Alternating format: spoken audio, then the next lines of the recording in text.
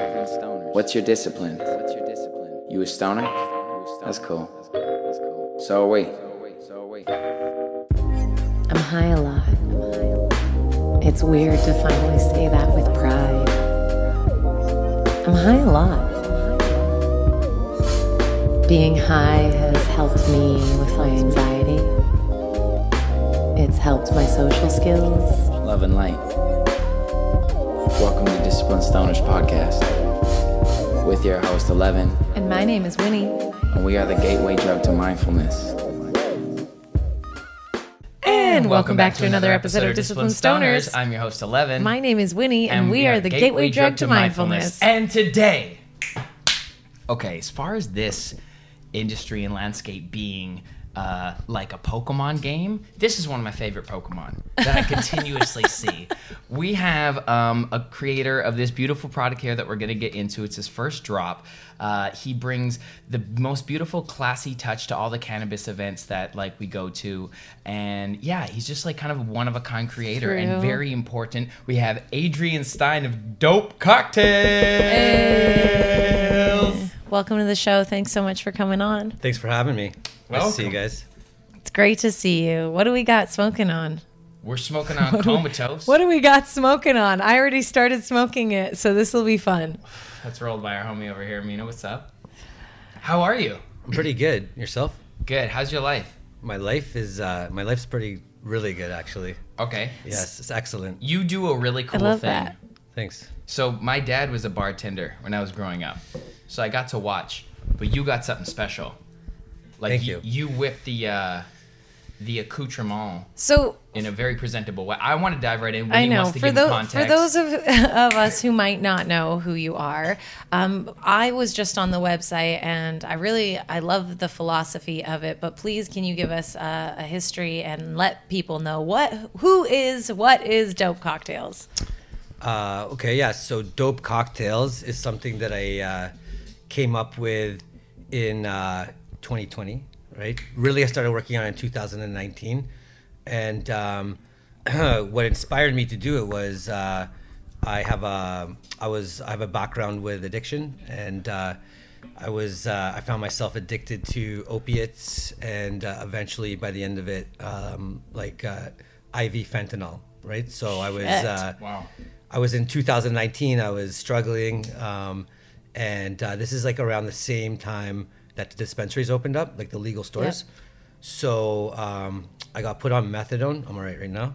Thanks. And I got put on methadone, and that helped me get off the fentanyl. But the methadone created like some really bad side effects. I couldn't eat. Oh fuck. Like I lost a ton of weight. I just was like, I also had to work because I was behind in my bills because I was just coming off a relapse. So like life was tough, and so I was struggling. And my doctor actually, I talked to him about it, and he said, I think you should look into cannabis as a potential to help mitigate the side effects because it's helped many of my other patients. But he was like very clear with me. He's like, I don't smoke it, like I don't use it, I don't know about it. He's like, don't ask me for a license. I'm not giving you a card. Just go to one of the stores. There's stores now like you can go talk to a bud tender, right? Wow. Yeah. What was his apprehension of not wanting to give you a license? He's just like, I believe in it, but like, I'm not the guy to ask for the license. That's interesting. But he's my family doctor. He is also the same doctor that was prescribing the methadone. You have to have a special like license for that, right? So he'd give you methadone, but not weed. Yeah, because he's just like, but he endorsed. It was his idea for me to go check it out. He was just like, don't ask me. Yeah. Go ask somebody else. Yeah. But I think it could help you, right? That's super smart. That's pretty really smart. Yeah. Right? Yeah. And pretty open-minded. If you don't know about something. Exactly. It also relieves him of any liability, I imagine. Well, that's pretty much why they're doing it, right? Like that's the whole thing. That's why you can't make medical claims. Right? There's no proof, right? Yeah. So I went to on Queen Street. I think it was called Nova at the time. Yeah, I remember that one. Yeah, and I went. I talked to a bud tender, a young lady, and I told her exactly what I was using it for. Like I did not lie, and she was like, she's like, there's other people like you that have come in, and I think you should look into one-to-one products. The THC, the CBD. Yeah. And I was like, okay, and I'd never really believed in CBD before. Like I didn't know about it. I definitely was using THC already, but it was too much before work, and like it was just knocking me out. I wasn't eating food and stuff, right? So, and I wasn't trying to get high. I was just trying to like feel better, right? So, so I got like a 1-to-1 flower, and I went home and I tried it, and it was like, she like hit it like right on the head. It was like perfect, right? And so then that's so awesome to hear. Thank you, that bud tender. Yeah, it was pretty. I'm very lucky that I met that one, because it could have been another one, right? So bud tenders, you make a difference.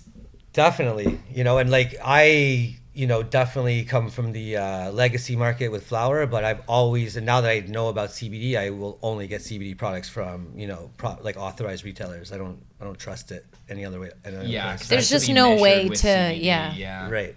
Yeah, so that's and like CBD is like more like medicine than, Are you a medical patient now? No. Yeah.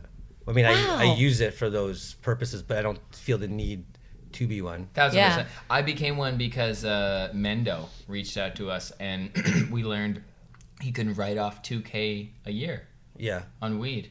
I mean, I have a business that's in cannabis, so I can already write off some like R&D stuff. Yeah. Hey-o. Nice. Lots of R&D. Lots already ahead. Already ahead. This is like a superpower, one of those. Okay, so your doctor recommended it. You went and got the oil.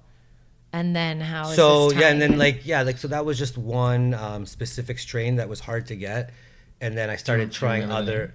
It was like Warlock 417 or something like that. Oh yeah. Yeah, Haven Street, I think. That's right. Yeah. It was, to me, it's like one of the best weeds I've ever smoked in my life. It was my god. Perfect, nice. Right? So, but then it ran out, and I like still wanted it, so I started like getting like just CBD flower and the Redican raindrops. Okay. So. Oh yeah, we got those. We like those drops. Stop it. And so I started because like heroin's first thing in the morning drug. Like you wake up, you need it, right? Really? So I was like just coming off that, and I was still sort of like shaky with that routine, and so I found that dropping some cannabis oil in my coffee and some CBD flower, like it took away that sort of like it gave me a new ritual and a new routine, and it also took away my desire to like get high. But then in addition to that, it just made me feel like really well and like really safe and like connected, and like I felt like I had like power, like that I was just like I was gonna be okay. Yes. And so, and then previously I had a reputation and a lot of experience making cocktails, but specifically non-alcoholic cocktails. I had a sort of like one of the first guys in the city to have like a non-alcoholic cocktail list. Cool. Back in 2011, right? You're the OG of mocktails? One of them, Yeah. Well, because I stopped drinking alcohol 15 years ago. So congrats. And thank you. Yeah. So and like I had lots of friends who don't drink, and I just, it was like to me, a non-alcoholic cocktail was the same. Just take out the alcohol. It's still the same. Sort of like you have to put the same amount of effort into it. Yeah, potentially if more. not more. Exactly. Actually, it's harder. It's harder. Yeah, absolutely. Yes. You were like a godsend of like when we were like, because we love drinks and we are the bougie millennials that will pay the $8 for a cocktail. Thank you. Well, that $8 is very cheap these days. Actually, for a mocktail? Sorry. Yeah. $18. Yeah. There we go. Okay. Yeah. Depending on what rooftop you're on, but regardless of like what's in it or how much it is, that exercise of being able to partake socially in a cocktail but not have it be like too filled with sugar, or at least filled with something beneficial, and then like not have alcohol in it, and just like in the capacity of enjoying your beverages at social parties, it solved that problem for me. And it's such a consistent problem, like, because I don't like to drink alcohol, but I like to see the cool drink. And like, yeah, we like the social aspect of it. I like the cool drink, and like, yeah, you provided that experience, and I've never really seen it done that way, and that's super cool and important. And like, yeah.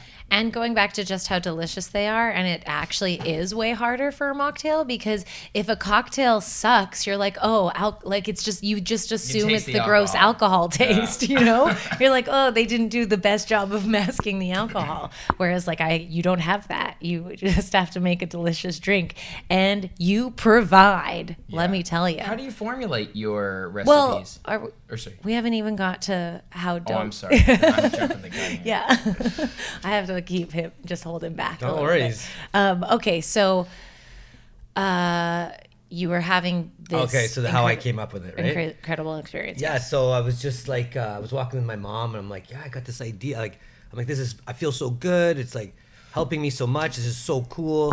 And my parents are open-minded to cannabis, like, you know, like hippies and stuff. So like that's nice. And, well, yes and no, because you know, I'm in recovery. I'm not supposed to be using weed, so you know, everyone's a little shaky, like, oh, is this okay? Is this not okay? And then we made a deal, like, if I ever relapse again, I don't get to use cannabis. So, so like that's like the sort of like I get one chance with it, and I'm like still riding it, right? So, and so since then it's just everyone's been okay with it, and I told my mom, like, yeah, I'm gonna create something that's gonna help people. I want to create an alternative to alcohol, right? Because I can't really create an alternative to heroin, right? So yeah, I had to create an alternative to alcohol. And like someone who hasn't drank alcohol for years, and also I've been a bartender, so when I go to restaurants, people will put a mocktail in front of me. Like, it's really nice, I appreciate it, but sometimes like a mocktail is not enough, you know. Like, and also I can't drink a cocktail.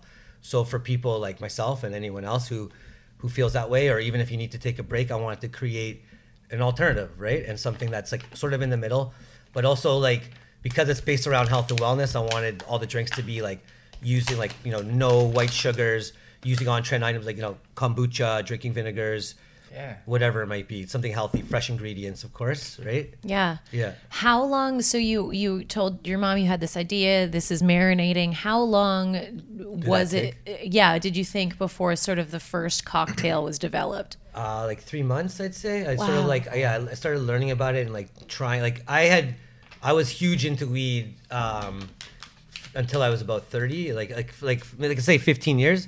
And then I stopped using it for about 10 altogether. Is that when you used heroin? Yes. Through your 30? Okay, so you shifted away. Yes. And went into that. Okay. And that took but place in your 30s. while I was using heroin and I was trying to get clean, there was, like, you know, when before the Project Claudia raised, you know, all the stores, I had already sort of learned that cannabis was helpful. I would like take a gummy and I would be able to like stay clean for a night when I wouldn't be like, I noticed that cannabis was helpful for me like a while ago.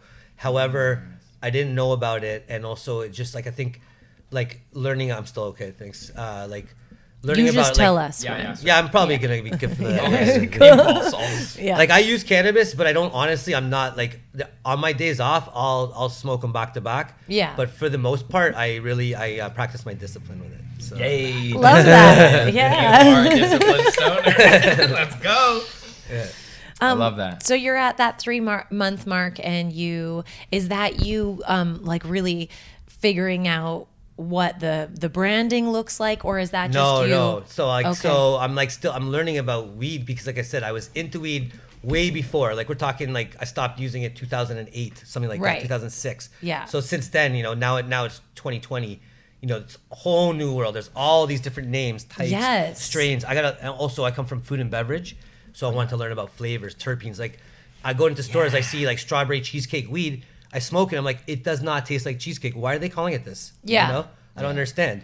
But then I go find other strains that are called like orange mimosa, and it tastes like oranges. Yeah. You know? Yeah. So I'm like, okay, Sometimes we learned that sidebar that they just have to call it something different because there's too many of like what it actually is. Well, but I wanted to learn why, and why are they naming this, and like also, and like I said, because like I didn't want to just come out and like make mocktails and drop some tincture into it. There had to be some sort of like theory behind it. It had to be cool. It had to be innovative. It had to be like researched, right? So that I could go out and be like, yo, check this out, you know? Yeah. So so I started learning, and then limonene cordial. Yeah. This is like a couple years later, this product. I know. But we're not here yet. I'm sorry. I just want to drink some. Yeah, you can. I will. For it. Yeah.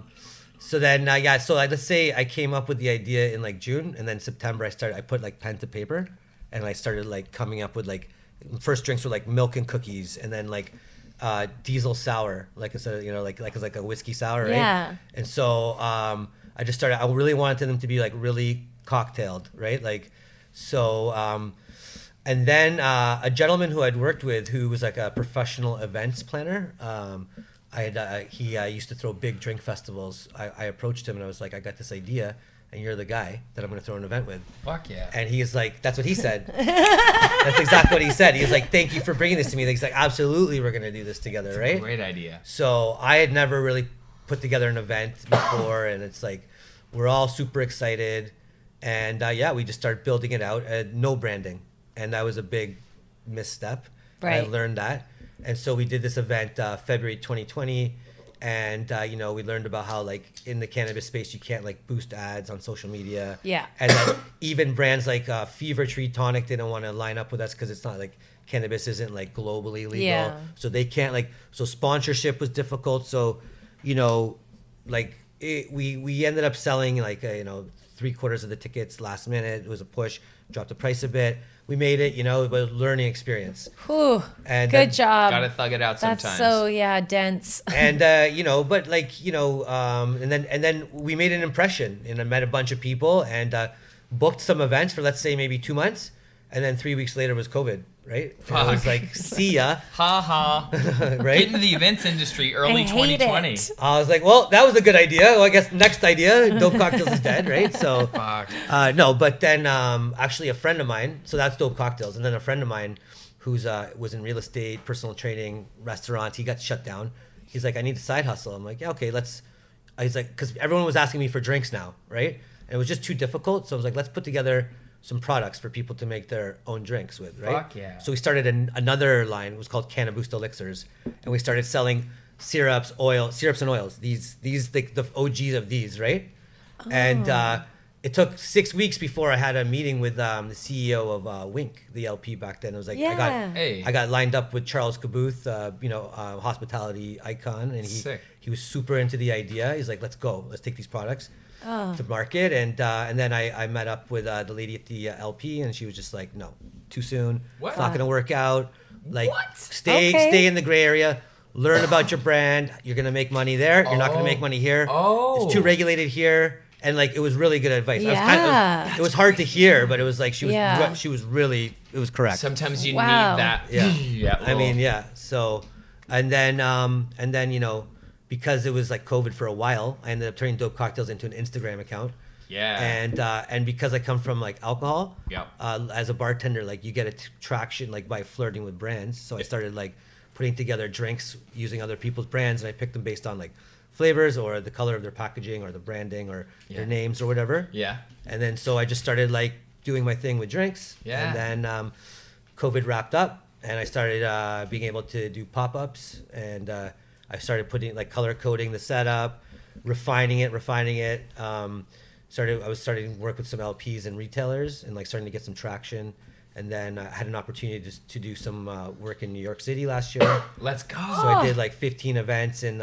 Because New York is open now. It was just opening. And I got there in April, and I was like, I get there and like, there's nobody in New York City who has a branded cocktail thing, and I'm like, holy shit, It's this so is crazy, rare across right? the board. Yeah, and like they loved it. They really like food and beverage there. Yeah. Right? So I almost moved there because of it. I'm an American citizen. Oh, really? My mom comes from New York. I've always wanted to go to New York. Like that's why I went to New York, because it was always my dream to like do things in New York. Fuck. Yeah, and New so- York is the shit. I could definitely see you killing it Which in New York. which ties into the branding. So the original branding, the designer sat me down, like he was just like, tell me about yourself, tell me about the brand. And like I'm 44, grew up listening to hip hop. My mom comes from New York. I'm a big sneakerhead. So he did a rip of the Nervous Records logo, I'm not sure if you're familiar with it.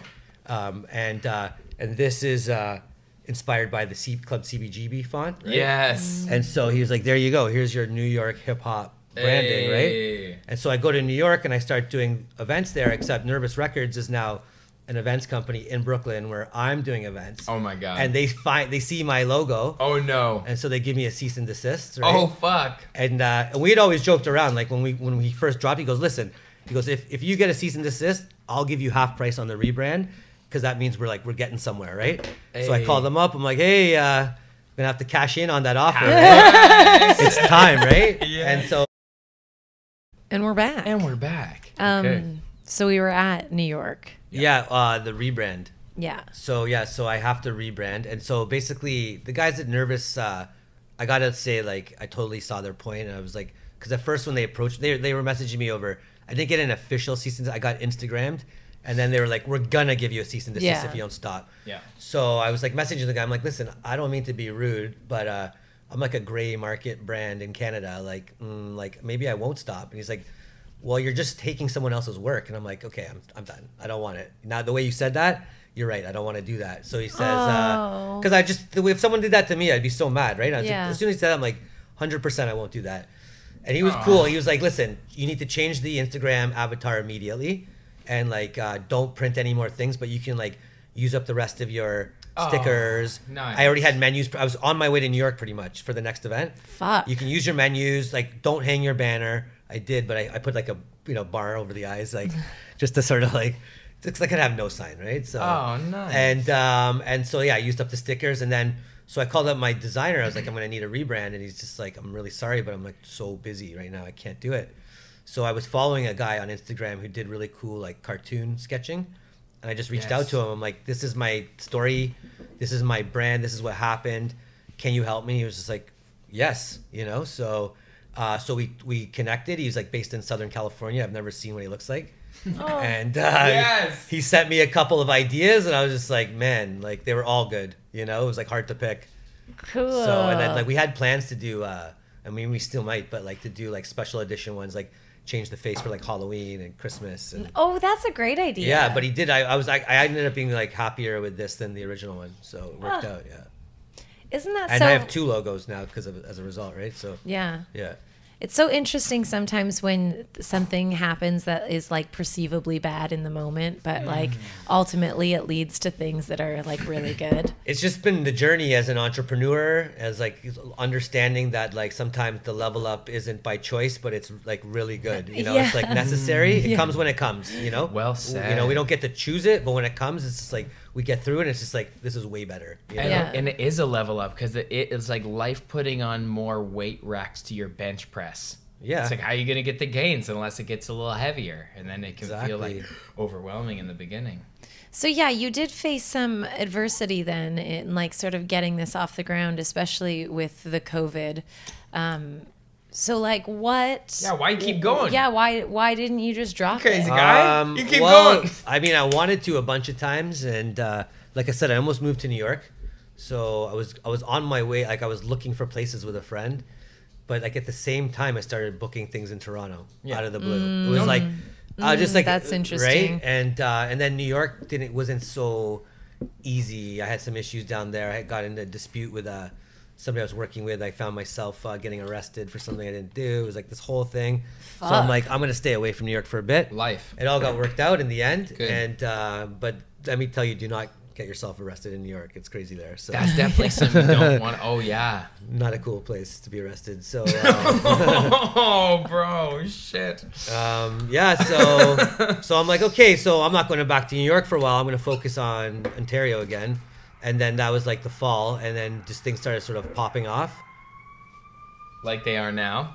How That's- about your boy? Yeah, exactly. We out here? We placed that intentionally in there, right? Yeah. That's not even a siren. That's just a little button I pressed. Exactly. So yeah, and then and so I kept on going. Oh, sorry. So then with the products, so I had another gentleman, like entrepreneur in the cannabis world, who also basically a manufacturer of products. This guy had been following me from day one. Dope Cocktails, the Cannabis elixirs, the Instagram, all this stuff. He also he's an owner of a beverage, so I'm not going to say which one, but like, so I created some Instagram content for his company, and he got back to me. He was like, that was so good. We love it so much. Would you like to take products to the market yourself? And I was like, well, I'm not really like set up to do that. He's like, we'll take care of the funding. You're going to bring the intellectual property, you're going to bring the branding, the marketing. You're going to do your thing. Just keep doing your thing. We'll take care of the rest, right? Yes. I love that person. Yeah, so do I. Shout out that person. Bet you do. Yeah, Good, so- man. You deserve it, though. You were on the move. You're on the hustle. You were focused. You're a perfect candidate to partner with. Yeah, and so the original thing he asked if I wanted to do was like flavored powders, and I was like not really keen on that because personally, like I couldn't see how I could make it better than Kool-Aid, right? And like Kool-Aid's already not that good. So Yeah. so then he's like, well, what about syrups? And I was already doing these like gray market syrups, and I wanted to level them up. I wanted to use like minor cannabinoids in them and terpenes, and like I wanted to make them fast acting, but like I can't do that in my kitchen at home, right? So he was like, yeah. I was like, yeah, we can do syrups. Why you know? not? Why? What's the what's holding you back? Well, Is like it just like temperatures or well, like the technology, the equipment, you know, like like I funded all my stuff personally. You can make it good enough, but you can't take it like. Yeah. Eventually, you need proper equipment. So this is incredible. This limonene cordial sativa syrup. Like, are we getting warm to this story? This part of the story yet? Yeah, I think so. Yeah. So so we'll talk about the syrup. So Incredible. so then they were like, let's make some syrups. So I had I basically took my original SKUs from the gray market and I just like revamped them. And so you got to be fully hands-on yes, with that. and it happened really fast. To the point where it was like I got the call and it was like we'll need the products and recipes by tomorrow. Oh wow! How many did you have? Well, I had none, right? Like, but he had a lot. Though, it was like 11 p.m. I just got home from work and I'm like, you read the email. I'm like, oh, you need this for tomorrow morning. I have to invent 4 products for the retail space. Okay. Oh So I just took my original ones and I'd already been working on some ideas, obviously, right? And then I wanted to make them all like. I like to have like fun with like whimsical names. If you know my cocktails, I think it's part of the experience. So true. So I wanted to like make all of them like sort of like plays on bar products. I just couldn't not think of it. So the limonene cordial is a take on lime cordial, obviously, right? And that's a very popular, well-known, non-alcoholic bar ingredient. And so it just made sense. And so to me, that was going to be the hero ingredient. Plus the color of the branding's matching with the packaging matches my logo, right? Yes. So. And that was the one that I thought was the coolest in terms of all the syrups. Yeah. So what it is it's organic cane sugar, limonene terpenes from True Terpenes, and then a little bit of vegetable glycerin to emulsify the terps, and then fast-acting cannabis, and that's it. There's no chemicals, nothing, and it's beautiful. It's a teaspoon, so it's basically designed that it works in anything unsweetened, but works with things that are lightly sweetened already, right? Beautiful. Mm-hmm. I just put it in kombucha, and it is amazing. Thank you. That is amazing. That tastes so fucking good with kombucha. That's crazy. That's the drink. And it's the 1-to-1. 1-to-1, exactly. So this is like that classic joint you smoked, and you were like, nah. I'm trying to stay true to like what brought me here. We talk about intention. I'm not here to get people high. Right, I'm here to help people feel better, take the edge off. You know, they're 10 milligrams each because I want value, I want effect. Yep. You know, and like if you don't want the full 10 milligrams, just pour a little bit less of the syrup. Hello. Right, but for those of us who do want it, then, but yeah, I think the CBD is important in there. Oh, it totally is. I love the balance, the way that they act together and the harmony. Is this the exact package that gets to be sold? So people get in the store. It's so cool. It's such a nice gift. The next round is going to be a little bit smaller. They're going to be great. These packages. Okay. When you go to dinner, though, you can bring these. If you don't want to drink and you go to dinner, stop by a cannabis retail store. Ask for the dope cocktails. This is a game changer. Well, that's syrup, and then you just like any drink they give you or you bring. Sparkling water is what for that product. Hello. Like, so you can, even if you take it out of the packaging, and it's a gift. It's a nice gift. Buy 4. I brought it to a super fancy restaurant in Montreal. I brought a couple of them for myself, right? Yeah. Like having a nice, beautiful meal, but I don't want a cocktail. Yeah.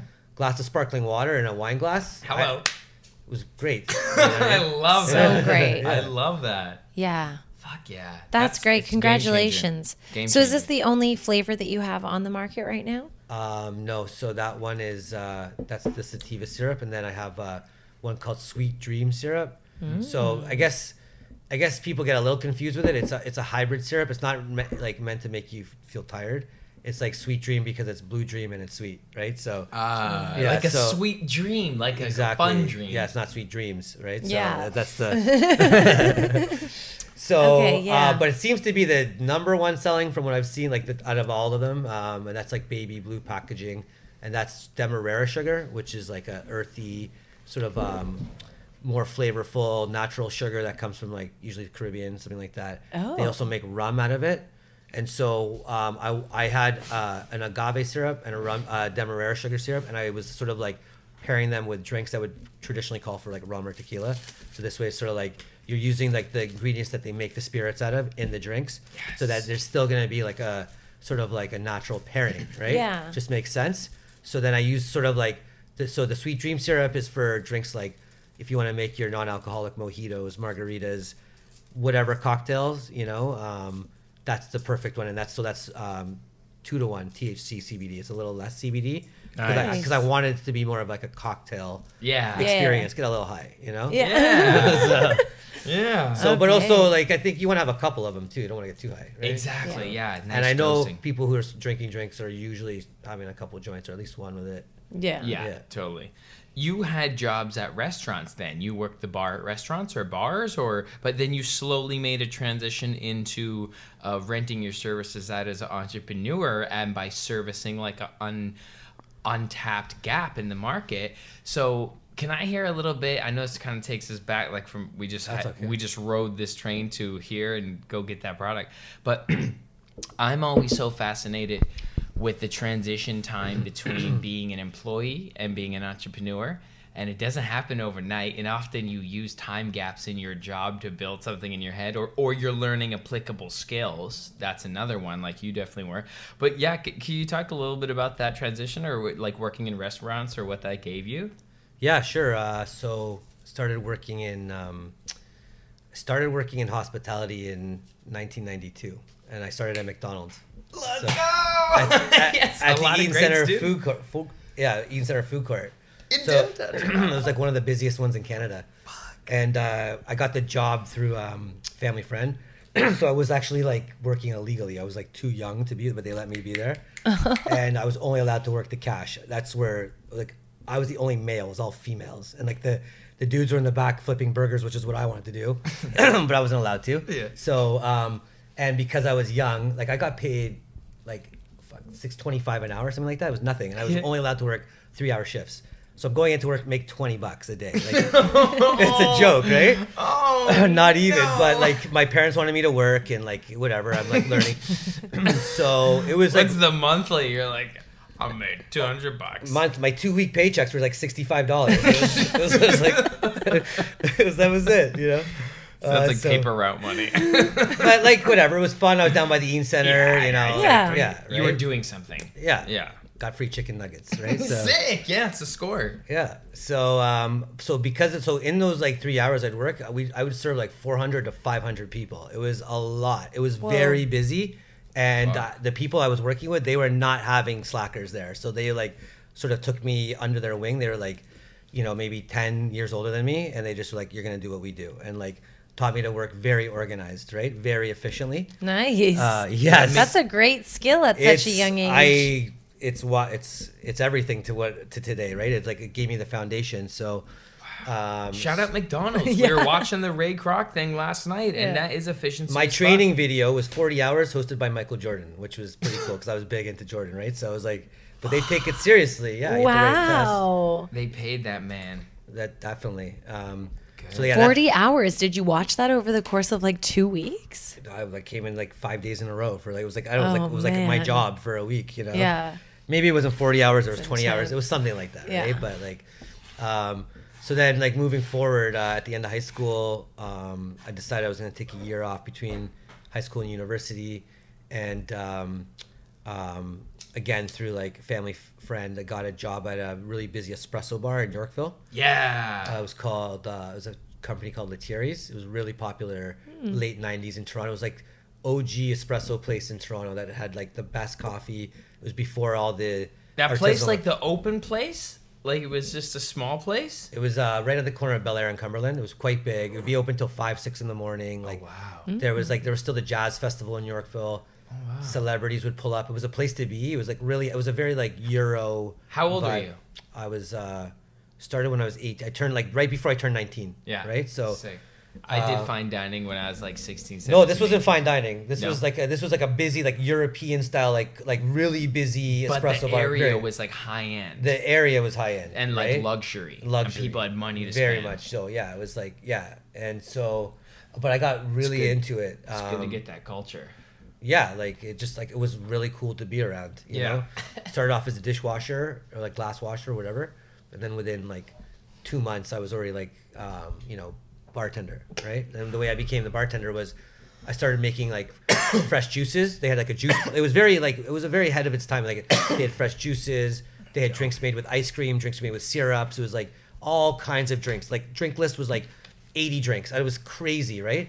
So, and the way, like the sort of like the hierarchy there was like the head honcho was the barista, and the bartender was under that, and then there was like the juice guy, you know, and like the ice cream scooper and like the sandwich press, like right. So one day the bartender guy didn't show up, and he's like, "Who wants to do it?" I stepped up to the plate, and I just like got into it right away, and yeah, and then that's how I sort of got into bartending, right? Yeah. And I just took it on. I like really enjoyed it, and I wanted to make the drinks look pretty, and then. Few years later, I got scouted at the same place. There was an Italian restaurant being built. This is like 1998, 99. Yo. And I was making coffees for these two guys. And one guy calls me over. He's like, you know, you make really good coffee. I'm like, oh, thanks. He's like, I like you. He's like, you looking for a job? And I was like, not really, but maybe. And so it was an Italian restaurant down the street. And I went to go see the owner. And the owner basically hired me on the spot. And I'm still attached to them today. I still work with them. And like, so... And this place that's called Dimi in Yorkville, it ended up being like super busy, like super popular restaurant. Fuck yeah! I worked there like I said on and off for many years, and I just like eventually I went towards other styles of restaurants, and we like I went and spread my wings. Yeah, and I continued the Italian vibe almost my whole career. Yes. And I ended up I worked with operator, like the gentleman who owns Giulietta and Giulia now, Dave Minicucci. He was like he took me under his wing and taught me how to like elevated my mixology. Yo. And then I worked with Chef Massimo Capra at his restaurant called Mistura, and there was like I was already good at mixing drinks, but then it was about refined service, attention to detail. We threw a lot of corporate events. Yes. Right. And so it was like there was no fucking around. There was no room for error. No. No. Like we had like the top people and like, celebrities, government people, like very serious. Yeah. Top 10 I know restaurant this in Canada. shit. I worked at Chipino's in Vancouver, There you and go. Pino Postadero. Yeah, exactly. Is very fucking serious. Well, I believe that chef used to work with my former bosses at another restaurant. Yeah. Yeah. And they all know each other. Yeah. They're all celebrity chefs. Top chefs. Intense. Yeah.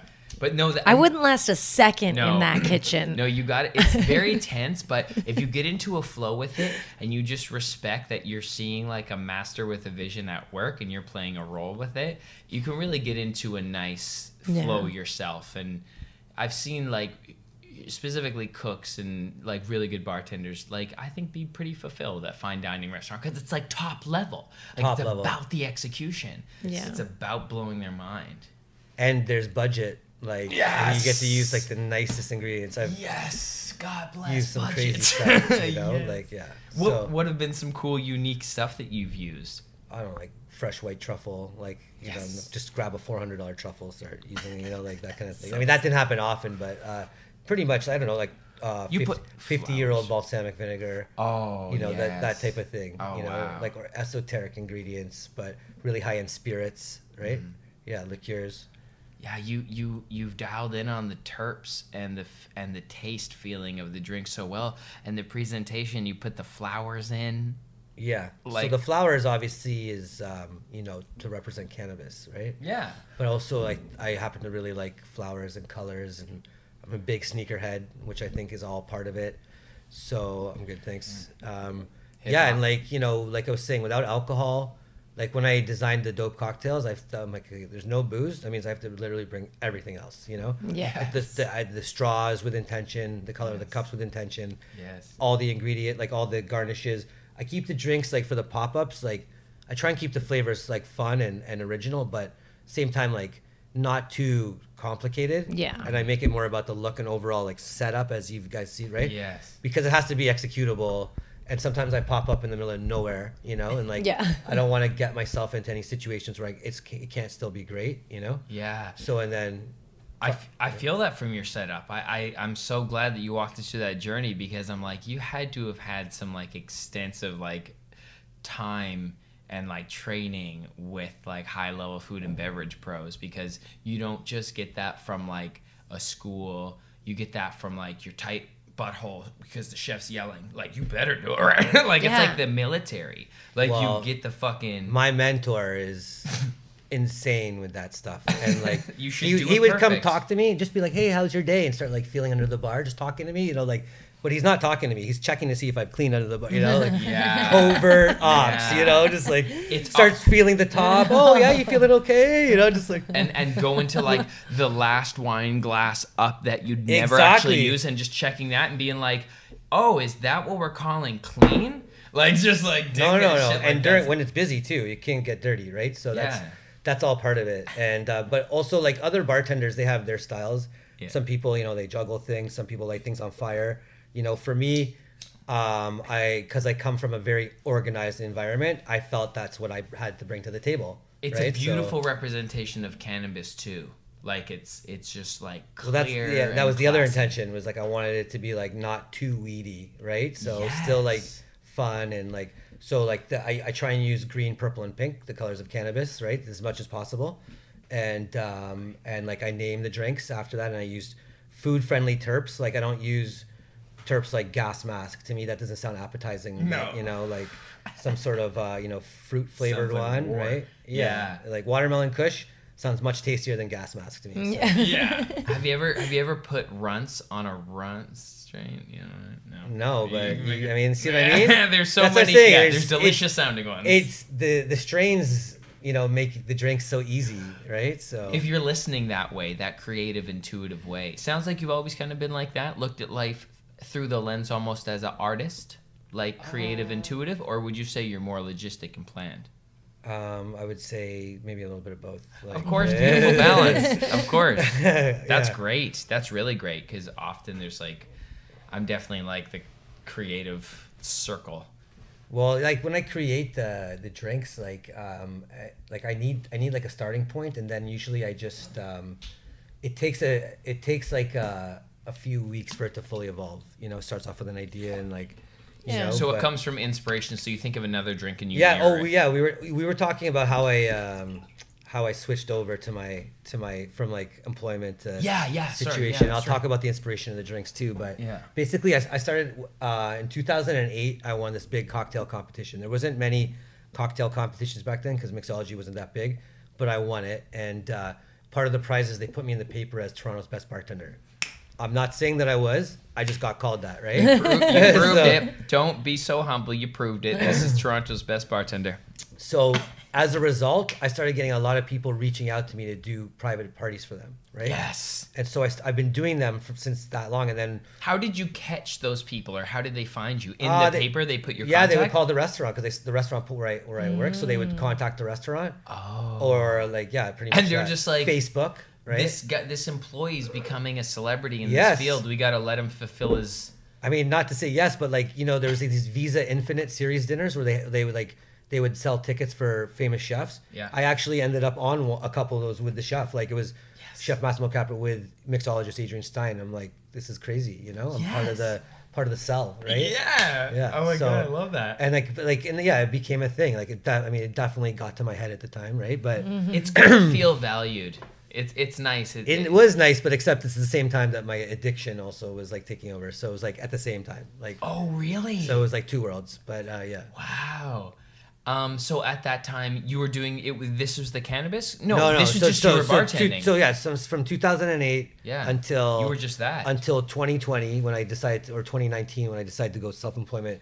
I've been doing private events, and it's just something I've always, even when I was unwell, I always got contacted. I was always able to execute them. It was always sort of like this thing I had in my back pocket. Like I wouldn't know how to pay my rent, and all of a sudden I'd open my email, 2 event inquiries, bam, you know, it was perfect. And so we feel right around the same time that I was writing the recipe, right before I started writing the recipes for dope cocktails, I got asked to do a private event, a big wedding, and I made $10K off of it in a weekend, right? That's it. That's the move. And I was like, and I was also working in a restaurant at the time, and I'm like, okay, 10K over a weekend, it was a lot of work. Yeah. But if I get one a month, I can live a okay life, you know, good life, right? Yeah. So I'm like, okay, I'm gonna now, because of this event, I'm gonna now start a company I'm gonna brand myself, and I'm gonna start an events company, or at least not so much an events company, but my company is called DNA Drink Solutions. Yeah. So it was like, I want to offer solutions to all liquids that drink. That was like my I love that. first slogan, right? And it's just sort of like, because that's what I did in restaurants. People, to run out of this ingredient, what can we do? Or this doesn't work, what can we do? Or how do we do this? Or how can we execute this event? Or I was always coming up with the solutions. Right? Yeah. So you refined the talent already, but you started to take the branding and the business more serious to have legs to stand on as an entrepreneur when you got some recognition. Because we talk about that. It's easy to say I believe blindly, and that's true. And you got to work on manifesting like that to put yourself in that feeling state. Just but my name was Mud. My name was Dirt, right? So like I'm the heroin bartender. I'm the guy who's like got talent, but also got all this baggage, right? And I have to. Oh, people knew.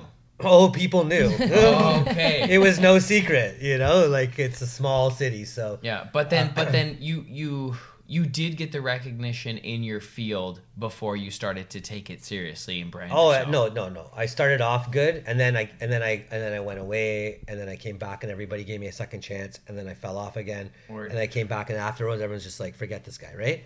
That's the way it felt. At least it seemed. I became irrelevant. Plus, by this time, I'm an old guy. There's new bartenders. There's more relevant people. People don't care about me anymore. So, Dope Cocktails was. I'm like, okay. How am I going to start a bartending company when I'm like a washed up bartender? I'm going to launch Dope Cocktails at the same time. Right. So they were all like at the same, that was the whole thing. It was like, I'm going to drop Dope Cocktails and launch my company at the same time, make an impression and be like the non-alcoholic bartenders back, but in a different way this time. Right? Let's go. And that was like a personal goal. It was kind of like, just be like, yeah, I'm going to do this for myself. I'm going to earn back my reputation. And you are. Which I believe I've done with most people. The people that I care about, I have. Yeah. Beautiful. Oh, that's so good to hear. Yeah. Oh. And also, I needed to separate myself from the other people. So, and then like I prefer to work with non-alcoholic drinks, whether it's with cannabis or not. Like it's a nicer experience, right, for myself. And also not drunk people being around. Well, that's my point. Like, bro, it's just like I know. Like my buddy sent me this thing about the history of alcohol in humans and how it's done more good than not when used in the right way in food and trusted company in small dosages like beer and wine.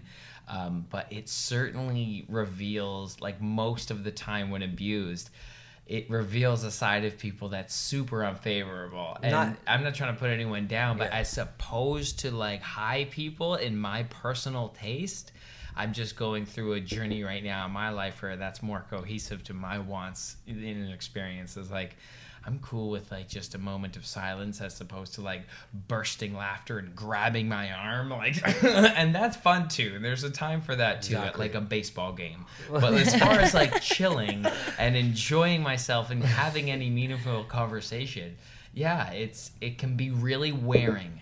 Yeah, so I agree. I see what you're saying. No, but like I'm not against alcohol. I make a living selling it. Like, no, I'm not against. And not everybody's like some people are still very nice with it. So it's nice to have a break from it. It's nice to have an alternative, right? And there's so many people who are fucking so cool with it. Yeah, my buddy Tav, he will sit there and drink scotch and just be A-okay. He's a boss man. He's okay with himself. Yeah, I mean... That's the thing. Exactly. So, but like it's also nice considering my lifestyle and like my history to be able to like turn my sort of like goals and lifestyle into like part of my business model. Like I'm also giving back at the same time where I can...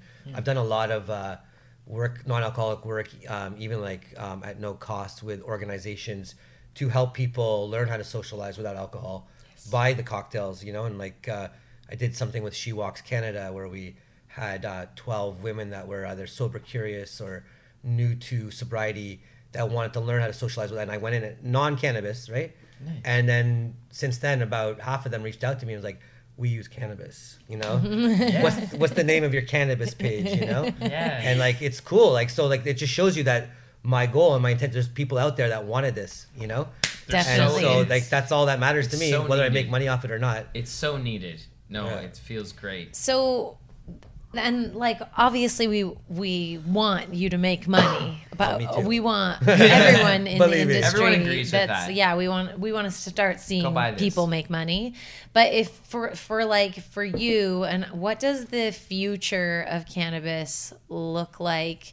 Like, what's an ideal future for legal cannabis? Is it consumption lounges that can like serve this? What does airports? This should personally be like I wanted to. I'm not like my sort of goal and plan is I want to open a dope cocktails cafe, but like soon, and Yeah. like Oh, sick. and use like things like hemp oil and like functional mushroom. Basically, do mushroom and plants now, and be in a position to adapt when it comes, right? Yeah. And even if it doesn't come, at least do it to the best of our ability. Yeah. And so like that's sort of like what I want to work towards next is dope cocktails cafe, and that's way I can do drinks, I can do smoothies, I can do muffins, salad dressings, whatever it might be. Yeah. There's a place in New York called Stone Pizza. There's a Pizza Pusha. I'm not sure if you know about him, but he does a full Italian restaurant experience. I've like infused, really cool. And then there's Cafe Canal on Canal Street. They do like hemp-based pastries and coffees and stuff, right? So like that's what I'd like to do. That would be the ideal future. Awesome. Yeah. I think that's closer than we think.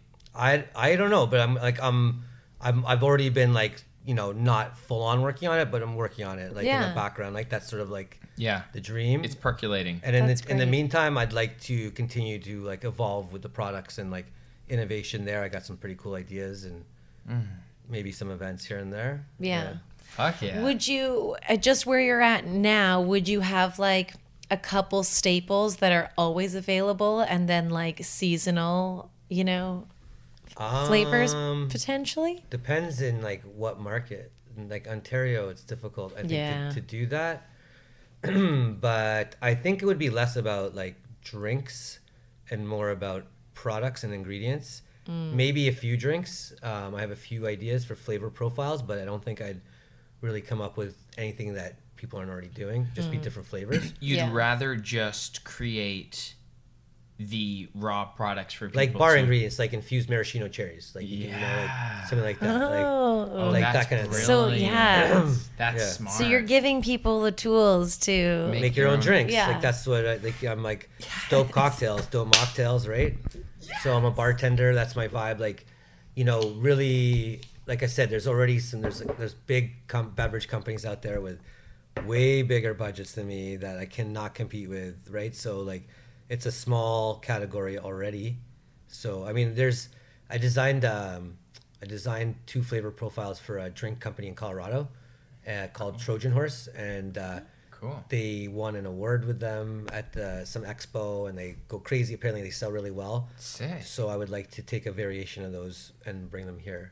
They're like lightly flavored, like lightly sweetened sodas, basically. Nice. Seltzers, but like cool flavors. Yeah. Ooh, Yeah, the bevy industry right now is just chocked full of sugar. Yeah, we really need Nuts.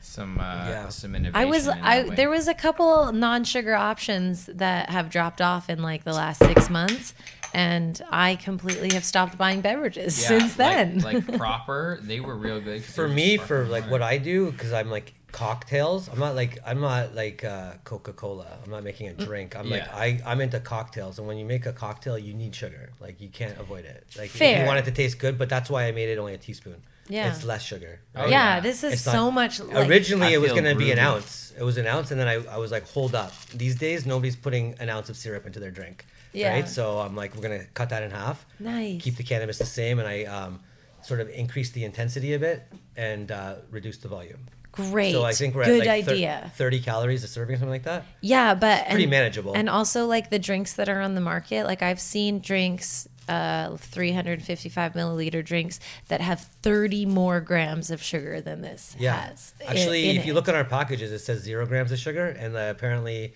because the serving is so small, if like in between certain percentages, just gets valued at 0. Oh. But like it's like so small, even though it's all sugar and water. That's great. It's like just a small amount of sugar. Wonderful. Yeah, and it tasted so good that it was kind of. And you said it was cane sugar. This one's cane sugar. So we talked about the first 2 syrups, and then the last syrup I have is more of, it's less about a cocktail, and it's more. It's called chamomile syrup. It's Ontario wildflower honey infused with Italian chamomile tea. Oh. So that's like Ooh. that was me bringing my 2 up. I'm from Ontario, and I've been trained by Italians, and like. So I'm a big fan of Italian chamomile tea. It's like there's a brand that's really good. Yeah. So I made a syrup based with that, and then that's infused with 1:1:1 THC, CBD, CBN. So the whole idea of that product is for bedtime, right? Yeah. Chill. And like I've taken it when I CBN. was stressed out and it didn't put me to bed. One time it really calmed me down, and another time it knocked me out. So I think it does its job, and it comes in one of these as well, and like you can take it as a shot because like it's not uncommon to take a little spoon of honey, like just like calm down. It's good for you. Honey's actually good for you, right? Yeah, so 1,000%. Lots of healing qualities. Yeah, it's one of the Okay, best so that's what I things. was gonna say. You can just take this directly. You can, yeah. Great. I mean, there's syrup, but like the honey one for sure. The other one's like it's syrup. It's gonna taste like that. Yeah. It's gonna taste like sweet. It was perfect in kombucha, but yeah, I could see sparkling water just being amazing. And I have 2 oils too. So it's an avocado coconut oil. It's a vegan butter oil, so it's an alternative to butter, like a vegan alternative to butter. So it's like it's like similar mouthfeel to like melted butter. It's like neutral in flavor. It's great for baking, and so that's on market. Wow. And then this one's about to come out. This is chili oil with THC and CBG. So that's gonna be like in droppers for dropping. Chili oil? Yeah, Dude, mad silly spicy? chili oil. Mad silly chili? Yeah. Hello. Wonderful. That's great. Awesome. When will this be out? We just sipped it to OCS on May 26th. Oh, so it's 1 milligram of THC. To 1 milligram of THC, half a milligram per milliliter. Yeah. Per milliliter? How many milliliters? 60 milliliters. You'll get 60 servings in it. So there's 60 milligrams of THC in here? There will be. Not in this one. This is a sample bag, but yes. Right, but that's when you buy it at the store. Yeah. It will be. It's going to be 60 milligrams THC and 30 milligrams CBG. Wonderful. Oh, CBG is so nice. It's the happy one. I've been smoking And that's some just of it. such a nice, like, you can just dose yourself. Mad silly chili. If I were to do it all over again, I would have dosed it 10 times stronger. Yeah, Personally. 600. You can do that? You can because it's a concentrate. It just would have been expensive. Hello. Yeah. What is this retailing for around? I think it's going to be like around 30. I can't recall exactly, but something like that. Yeah. Yeah. That's nice. And then what would the expensive one be? 10 times like 300? No, but it probably would have been like, I mean, Over 100. probably 100 or something. Like no one would We're have just bought not ready for it. that. Yeah. People don't We're know not how to quite invest there. quite But if yet. anybody Yeah. wants something, they can call me. Yeah, holler. Yeah, where can people find you? Instagram, right? Yeah. Dope Cocktails? Yeah. Is the We'll guy. link that up in the description dope below. Dot cocktails. The Dope Cocktails account must have got a lot of followers from me. Sick. Because it's not me. So. Oh. No, dope. I'm dope. Cocktails. There's another guy that's Dope Cocktails. That's not me. Oh.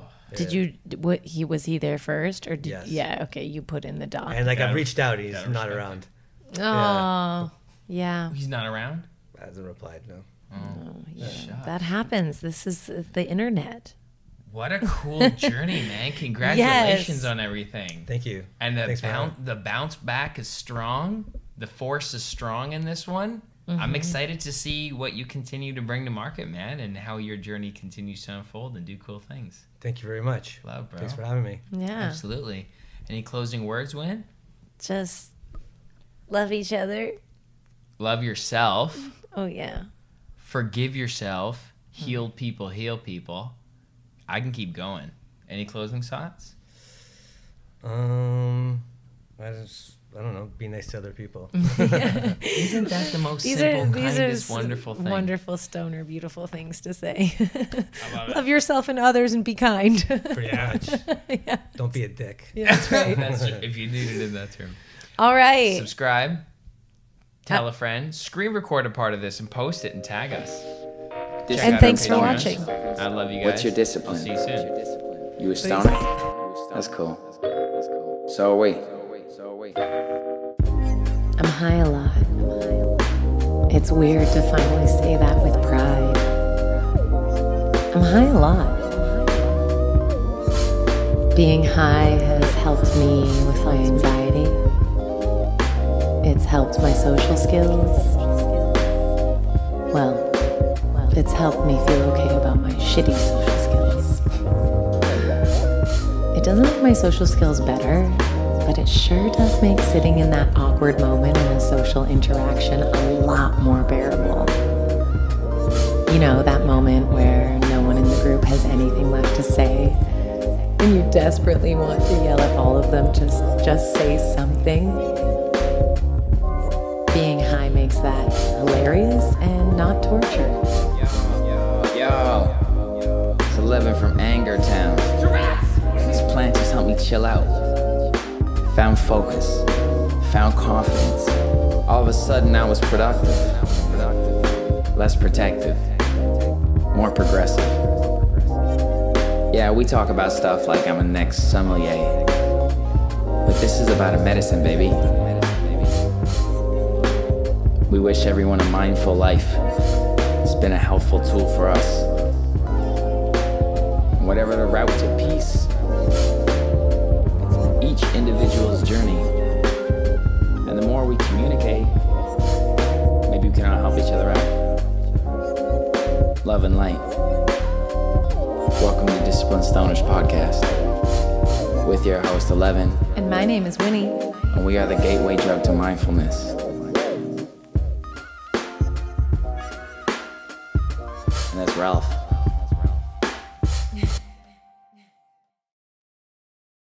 Disciplined Stoners!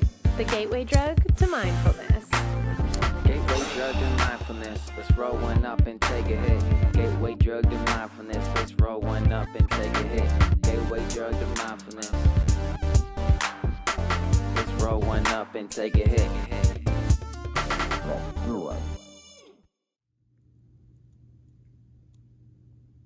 What was I saying again?